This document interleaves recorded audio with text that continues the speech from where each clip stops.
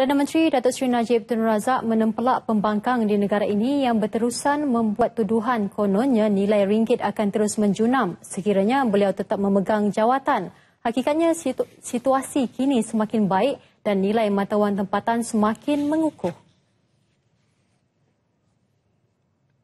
The ringgit is Asia's best performing currency this year to date. This may surprise my political opponents, who said that if I continued in my job, the ringgit would fall to 4.4 ringgit 80 cents to the dollar. Now it's 3.88 to the dollar. As Bloomberg reported just under 2 weeks ago, overseas inflows into Malaysia are the biggest in Southeast Asia, and Kuala Lumpur has the lowest volatility amongst the region's markets. Jelasnya terdapat golongan tertentu di Malaysia yang mahu menonjolkan betapa negara ini mempunyai masalah ekonomi untuk mengaburi mata pelabur asing.